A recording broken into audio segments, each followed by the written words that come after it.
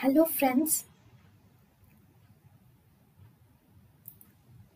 welcome to Creative Medicine. In this lecture, we will learn about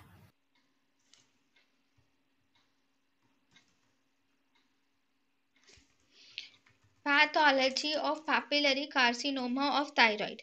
So grossly, the papillary carcinoma of thyroid is actually hard and whitish structure, and grossly it is seen flat. On sectioning you can see the flat structure is seen on sectioning, and also you will see presence of microscopic calcification will be seen in the mass with necrosis, and also with cystic changes are seen pathologically. This papillary carcinoma shows multifocality. It is multifocal tumor, and it is common in 85% of cases on microscopic examination. This multifocality is the one which is associated with increased risk of cervical because of this multifocality. What is multifocality means?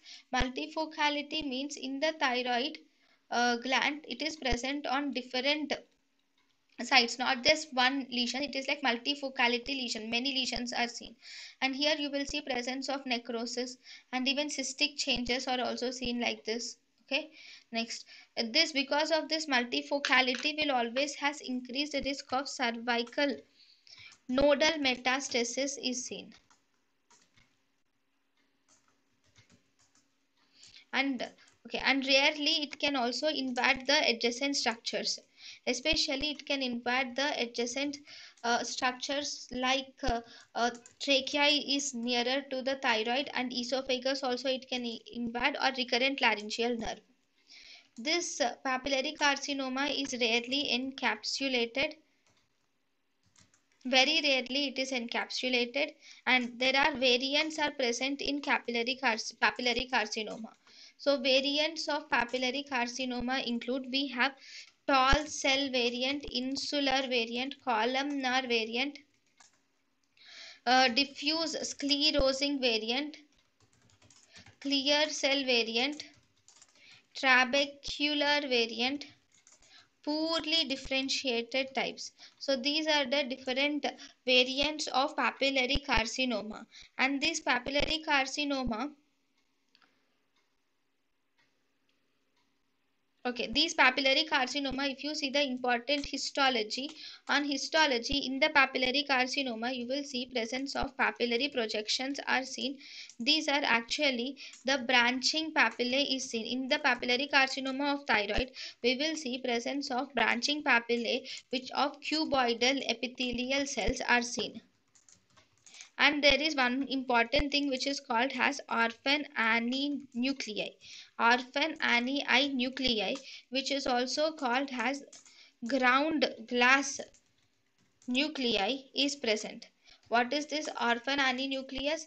In orphan ani nucleus there is nucleus of orphan ani. This orphan ani nucleus contains finely dispersed chromatin.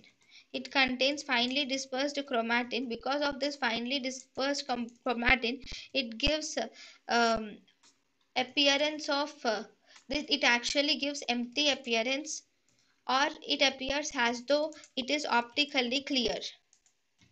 So these orphan ani nucleus are important, and there are invaginations are seen of the cytoplasm are seen in the orphan ani nucleus. You will see invagination of new cytoplasm is seen in cross sections, and these invaginations of cytoplasms are called as intra. They are called as intranuclear inclusions, or they are also called as pseudo inclusions, and these are also called as intranuclear grooves. So if we draw a diagram, this orphan ani nucleus will mainly look like the many branched papillary appearance is seen in the on histology, and you will see in here you will see the cells, and in the cells you will see orphan ani nucleus. In the orphan ani nucleus it gives an empty appearance with grooved. It is something like this, and here it gives empty appearance because of finely dispersed chromatin, and you will see that there is invagination of the cytoplasm is seen, giving rise to this intranuclear inclusions or pseudo inclusions or intranuclear grooves are seen. Then, and one more important point here is presence of some moma bodies are also seen in papillary carcinoma of thyroid. So we also have presence of some moma bodies are also seen. Okay, what are these samoma bodies? These samoma bodies are actually microscopic calcified deposits which are seen. These actually represents the clumps of, these will represent the clumps of sloughed cells. So this is some moma bodies are also seen on microscopy. Thank you and thank you for watching.